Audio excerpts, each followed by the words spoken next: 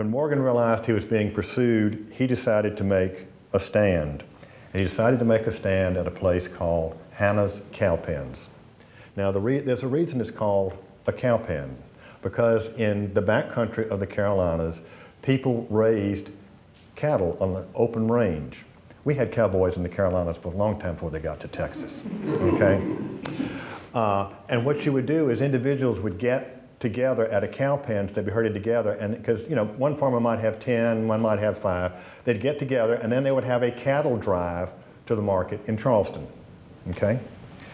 So it was also chosen by Daniel Morgan because everybody knew where Hannah's Cowpens was. So all of a sudden, with what has happened elsewhere, you've got hundreds of militia, patriot militia, signing up, moving in with Daniel Morgan.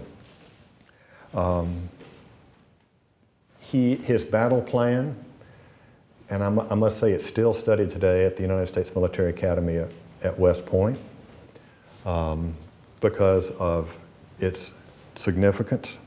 He knew his men, he knew the terrain, and he knew his enemy. Everything a commander needs to do to be successful. And what I mean about that is he had a mixed army, Daniel Morgan did, of Continentals who could stand up to a British bayonet charge. He had militia who might be good for a couple of rounds, and then they're going to want to get out of the way of a British charge. And so he took that into consideration. That was part of his plan, was to have the militia on the front line to fire 2 volleys and then maneuver around. Then there'd be regulars, and then there was cavalry in reserve.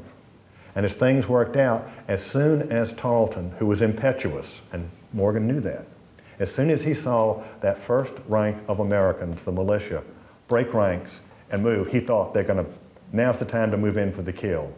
Well, as soon as he moved in, Colonel William Washington and his cavalry sweep around the side, and the American infantry turns around and fires 2 more volleys point blank into the advancing British.